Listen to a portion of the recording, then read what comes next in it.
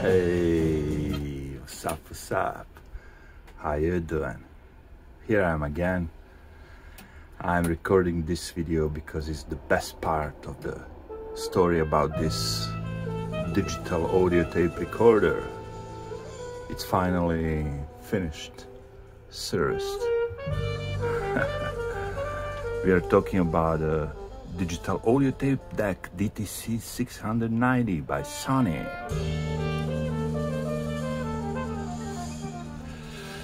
Yeah, took me some time before I acquired some parts so I can finish this.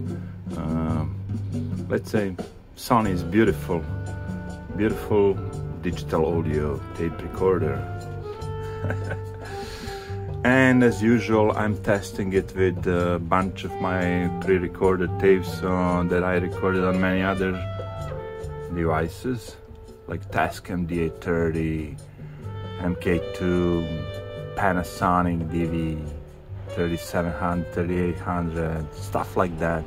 Even the SONY DTC-690, the same unit like this one.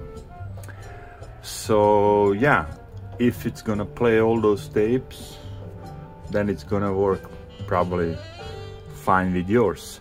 So I already played some of it. Let's say 690, the same tape that is recorded on the same unit but other device, of course, not same unit, another unit, and it's playing just fine. So I try, of course, index search, skip to another track. Oh yeah, I forgot to tell, tonight we have highly missed 8 years age blended Scotch whiskey.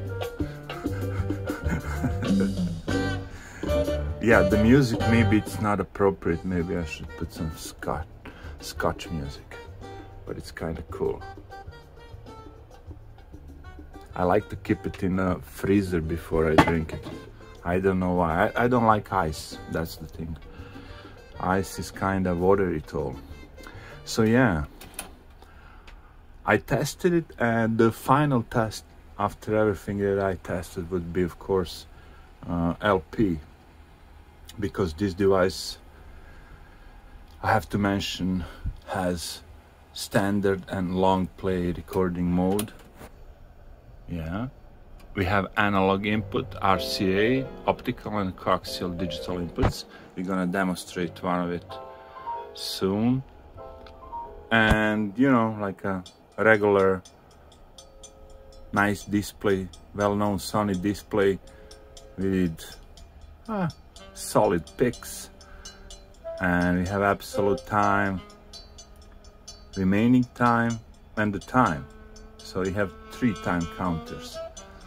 And yeah, I like to test everything, so yeah, I'm gonna try, actually I'm gonna rewind this tape, and then I'm gonna try, I already tried LP tape recorded on Tascam 30 MK2, so maybe now I'm gonna try LP tape recorded on DTC-690, like a device just like this one. That should work. And everything that I try works. There is one issue, I'm gonna show it at the end of the video probably, or maybe even soon, I don't know if it occurs. I'm just kidding. So basically playback, recording, those are perfectly functional. Everything works just fine. Standard, long play, cassettes, all good. So let's try this one.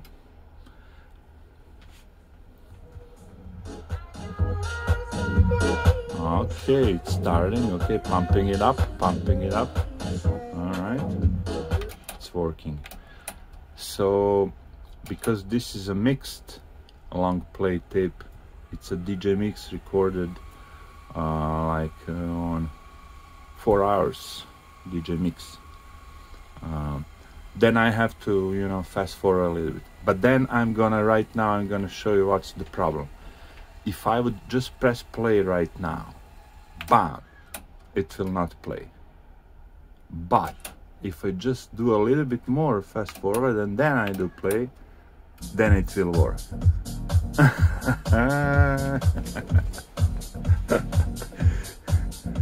So did you figure that? Like let's go. If the deck starts to fast forward like a high speed, you know, and I press play, it will not play. But if I do just a little bit more, it will play.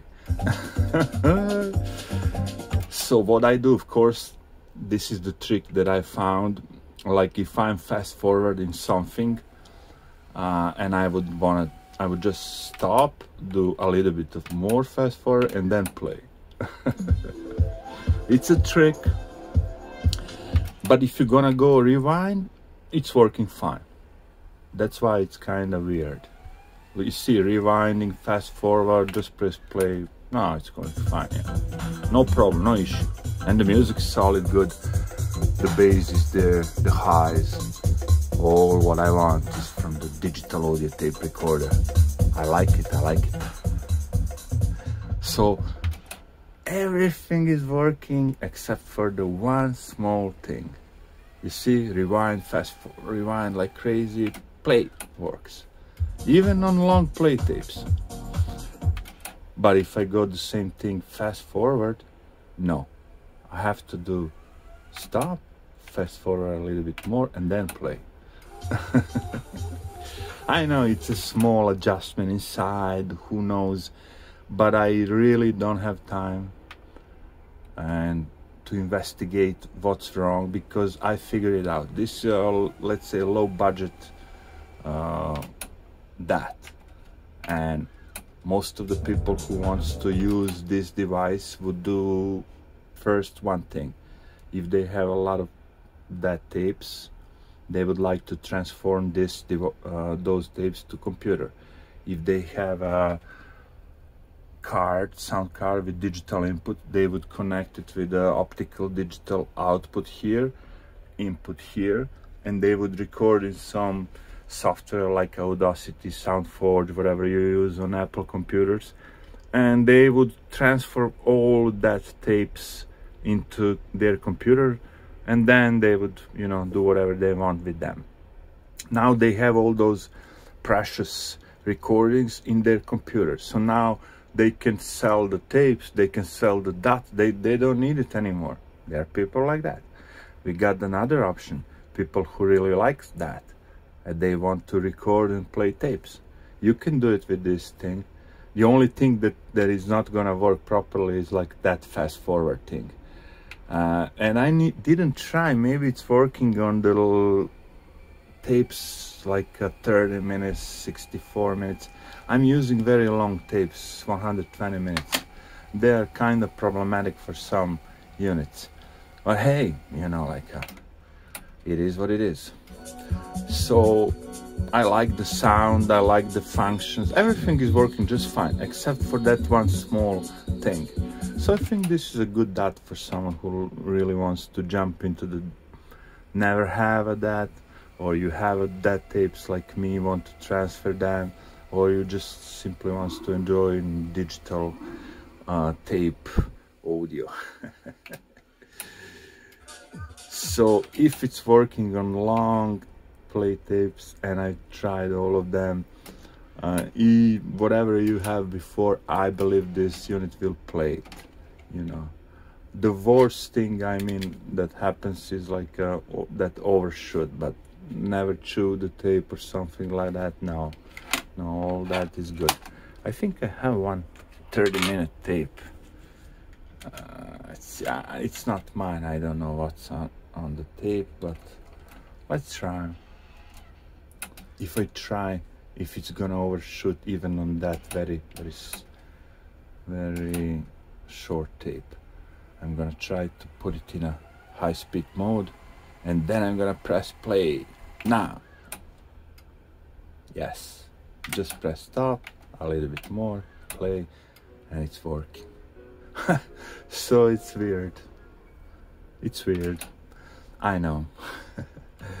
So, but yeah, maybe since this tape is here, we can do some testing with recordings. This is a very short tape, and I believe I have one CD playing, and I can put it in a recording mode and record some music on this tape, because this tape is 30 minutes and it's not recorded till the end. Maybe we should do it justice. Yeah. Okay. I'll put it in a, okay, start ID auto it is. Record. I'm gonna start recording from the 6 seconds maybe, huh? Yeah. Okay, we got it right. Yes, yes, yes. Excellent track. I have to say one thing. You know that I complained a lot, like a copyright, here I come, copyright, here I come, copyright. After I complained a lot on my videos, YouTube suddenly decided not to copyright my videos with this music anymore. They figured out, like, look, this guy is talking over the music, like that music, nobody can use that music. So they figure out, we're not gonna copyright your music anymore. Maybe, we'll see. We'll see. You never know with YouTube. So what I'm gonna do, I'm gonna record this 30-minute tape, which I never used. It's not mine. I just somehow, I don't know how did I get it. Maybe someone sent it to me. And then I'm gonna test it again. And maybe I'm gonna keep that as a recorded, you know, like from DTC-690, and put it in my bunch of tapes here, like, so I have 10. I don't know. It's kind of neat to have all those tapes, and you can test anytime you want all those devices. And I like to record the videos, so if someone buys it from me, he or she will know that what this device is doing, what's the issue, if there is an issue. I don't think that's the issue. If you ask me, like fast forward and stuff like that, you use that on that machine not so often. At least I would never use it. Even if I used if I wanted to, like, select first, 5th, 8th, 12th track and record it on some other DAT, I would always use index, you know, like I would never try to find it on my ear with fast forward. So that's why I think it's not such a big issue. But you know, they're picky people. I mean, if I would like something better, I know I would. I don't want that. But then you have to pay $100 more. It is what it is. If you want the perfectly functional without any issue, it's like, oh, we're getting a little bit higher with the price. I saw a couple of that sold like a 500. I saw a couple of them. The perfectly functional machine, you can sell it for 500 bucks. But if it's any kind of issues, and it's professional, Panasonic, Tasca, you know, this is like a home unit, home DAT. So it's kind of neat for someone who has SONY components to put. It's kind of thin, it's not like heavy, bulky. So yeah, I like SONY DATs. I don't know why, I like them. Take care, till next time.